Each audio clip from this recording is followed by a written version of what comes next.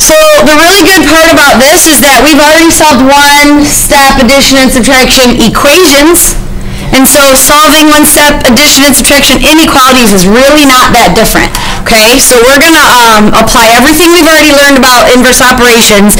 And if we were solving an equation, you know that I would say a plus 7 equals negative 2. You know that you need to solve it using inverse operations. You would hopefully show your work by doing that. And you would say that a had to equal negative 9. A has to be negative 9. It can't be any other number than negative 9. Meaning when I go up here and put negative 9 in for A and add 7 to it, I get negative 2. That's how it checks. If I were to ask you to graph your solution for an equation, it would be a pretty simple graph, wouldn't it? It would be like literally at negative 9, that's all it can be. It can't be any number to the left of it. It can't be any number to the right of it. It's just a point. Right? One answer. Versus solving a one-step inequality. If I just took that a plus 7 and made it less than or equal to negative 2, the good news is the process and how you solve it is the same. The only difference is your solution set's going to look pretty different. So I'm still going to show my work this way. I'm still going to get that negative 9, except instead of it needing to equal negative 9, it can be negative 9 or anything less than it. So if I were to say, give me a number that would actually fit in the solution set, some people are easily able to give me an answer by just looking at the inequality. Other people need to look at the graph. So let's look at our graph. Where is 0? Somewhere over here. What number is to the right? You're going to have to do this today because the graphs I give you will be blank. And then I'm going to say it can be negative 9, so I'm going to color it in. And now they look the same, but they're not. I have to show where can it be less than. And as long as my variable's on the left, this tells you the direction to shade. So the numbers that are less than negative 9 are to the left. How would we check this? I would pick a number somewhere in this solution set, I'd plug it in for A, and I'd see if it's true. So how about negative 11? Is negative 11 in our solution set? Yeah, so when I put negative 11 right here, I get negative 11 plus 7. Is that less than or equal to negative 2? Is negative 4 less than or equal to negative 2? Sure is. So negative 11 is a solution. What if I tried negative 3? Would that be true? No, because it's not in the solution. It wouldn't be true, okay? So that's really going to be the main difference. So now all I really kind of need to do is just refresh your memory a little bit. So be careful when you're given equations that look like this. Okay? 7 is less than x plus 13 and a half, or 13.5. So I'm going to solve it by doing the inverse, and I'm going to subtract it. Now be careful. Anytime you have negatives with the 0.5s, it's not quite exactly what you think. So if I'm at negative 13.5 and on a number line, and I add 7 spaces to it, where would I land? Negative 6.5. Yeah, be careful with that. Or guess what? Just use a calculator. So I get an answer that says negative 6.5 is less than x, but that really means that x is greater than negative 6.5. It took all of about a half a second for me to write that. For those of you who have a tendency to rush through things, you're going to see a less than symbol, and you're not going to look to see where the variable's at. I'm telling you this because it's been happening for 16 years since I've been teaching this. You're going to shade it to the left, even though I'm telling you not to. So put your negative 6.5. That means 0 somewhere over here. Negative 6.5 is in between negative 6 and negative 7 on a number line. It has to be greater than 6.5. It can't be, so I'm not going to color this one in, and I'm going to shade to the right. Are you with me? I haven't done anything crazy or out of the ordinary, right? So that's what your addition one step looks like. And a subtraction is pretty much the exact same way, okay? So let's take a look at what a subtraction equation would look like. That would be me taking a and subtracting a half and having it be greater than 7.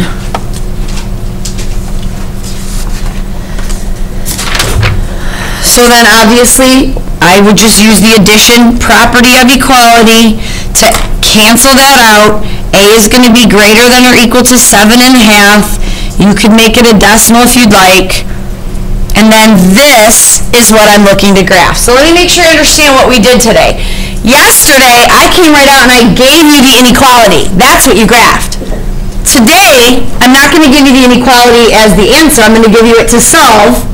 You need to solve it and then graph it. So it's literally the same ideas as yesterday with one little step ahead of it. You follow me? So if this is 7.5, 0's over here, 7 is to the left of it, 8 is to the right of it. It has to be greater than 7.5. It can't actually be 7.5. It's got to go this way. Okay, I'm going fast because this should be like a quick type of review. All right, are you good with 1 and 2 step addition and subtraction?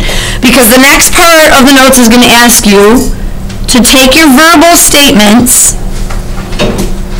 and you're going to take these verbals, like a sentence, you're going to turn it into a problem, you're going to take that problem and solve it, then you're going to graph it. And here's what's kind of cool. We did this already for standard 1 and standard 2. Do you remember me saying, hey, I want you to write an expression for the sum of a number and x, or a number x, sorry, and 12. Okay? How would you write the sum of a number x and 12? We know, hopefully, sum means addition. So you would write x plus 12. That was test 1. Test 2 said, okay, take that, and now I'm going to add this. Is no more than negative 30.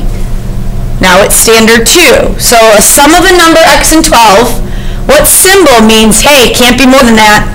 If it can't be more than that, it has to be less than that. Can it be that? Yes, it just can't be more than that. So we're using that symbol. Agreed? Okay, so this was test 1. This was test 2. And do you remember in test 2, you should have set it up. I didn't make you solve it. Test 5, now solve it. Okay? So I'm going to subtract 12. So the x solutions can be any number less than or equal to negative 42, and then you know the drill from there. Okay, so the number just to the right of this is negative 41. Has to be less than or equal to. All right?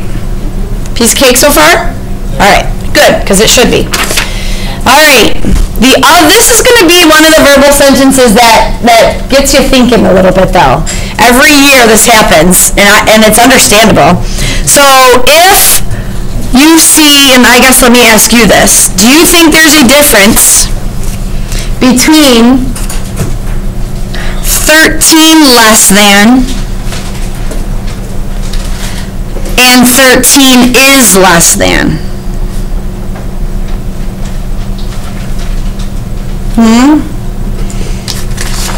13 less than and 13 is less than. That one little word is a game changer. Well, what is? Go ahead, Savannah. Well, 13 less than just minus 13. Yes.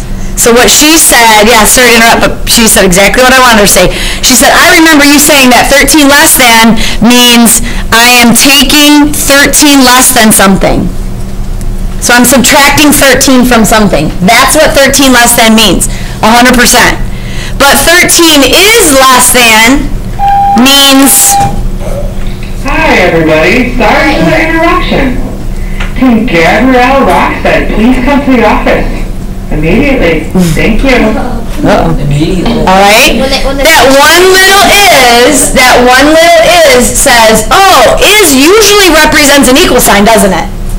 So I want you to have that be your keyword. Oh, that means instead of that equal sign, it's going to be one of those.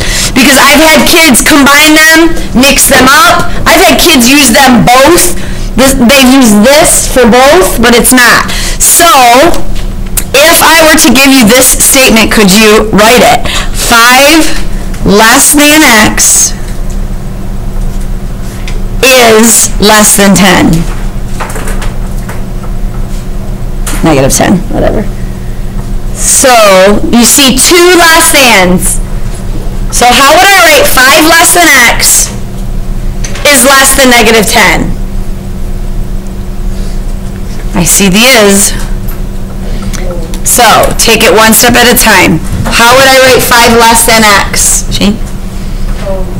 X minus 5. Good. X minus 5, and then? Less than negative 10. Great, is less than negative 10, okay?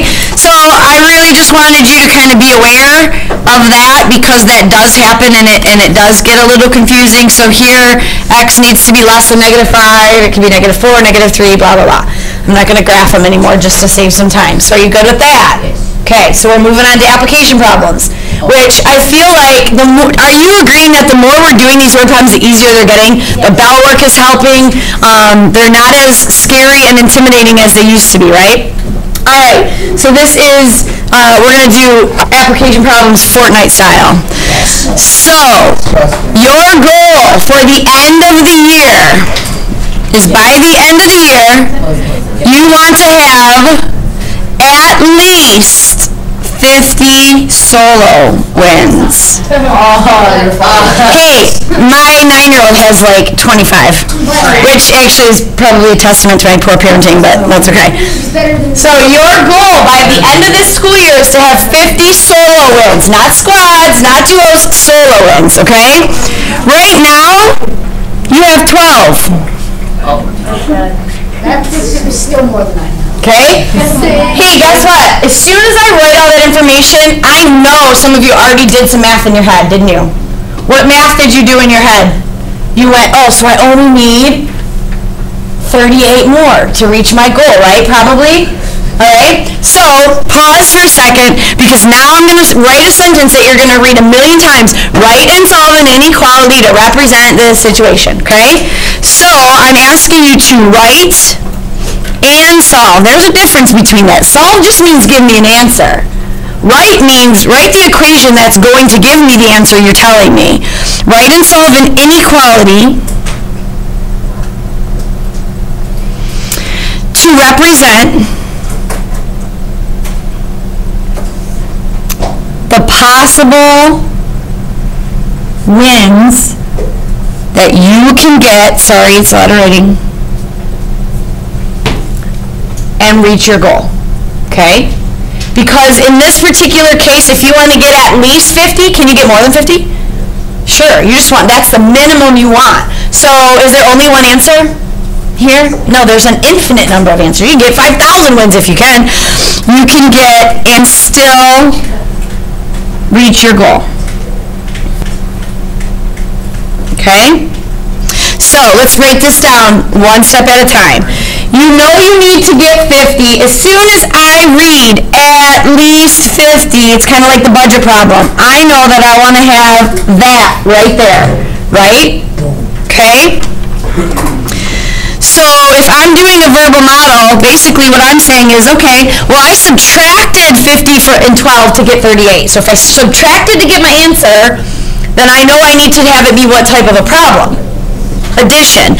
So what am I going to do? I'm going to add the number of wins that I need still to the number of wins that I already have, and I want these two together to be greater than or equal to 50, because this is your goal, okay?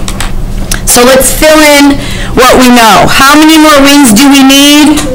Well, we know it's 38 right now, but we don't want to put that in the equation. We want to put, because that's what we're solving for. But I know I already have 12, and when I add those two together, that's what I want. And then you know what you do from here. So the total number of wins, as long as you get 38 or more wins by the end of the year, you will have met your goal. Can you get 50? Can you get 800? Sure. Can you get 37 and meet your goal? No. You will be one sad, sad game and win away from meeting your goal. How horrible would that be? All right? So, do you understand that addition application problem? Because I have one more to show you. All right, so let's stick with the Xbox theme here. So my son just had his birthday. He got lots of Xbox Microsoft cards, gift cards for his birthday. He got two $15 ones and a $25 one. So he got a total of $55 in gift cards. He wants to buy some more V-Bucks. Oh boy. Because he wants all these stupid skins and these shark and whatever the appearance. Yes, Skull Trooper. He wants more V-Bucks. Is it KS or CS? Welcome to Okay. All right. He has $80 in cash. So he's got $80 of his own cash. Don't do this. Plus 55 on his Xbox gift cards. What's the total amount of V-Bucks, or I know you have to buy Microsoft money before you get, that he can buy, that he could spend? So what is the total, not just his money plus the total possible, because it's always got to be possible, because you can always do it, but you don't have to. Total possible amounts of money he can spend. And by total, I mean with his gift cards and his cash together. Okay? So what you're thinking is, well, if he chooses to spend all of his $80, I know he wants to spend, he wants to spend no more. This is a huge part of this. He wants to spend no more than 80. Okay? He might have 200, but he says, I'm going to take $80 and that's all I'm going to spend. I'm going to save the rest for something else. So he wants to spend no more than $80. Okay? 1 second, Savannah. $80 in cash? In cash. Yep. So he's got 55 in gift cards, 80 in cash that he wants to spend. That's no more than that. So what's the total amount he could spend then? If he spends all of his 80 and the 55, he can buy $135 worth, right? Agreed? So what did I do with those two numbers to get my answer? So what type of problem did it start out as? Subtraction. So here's what I'm doing.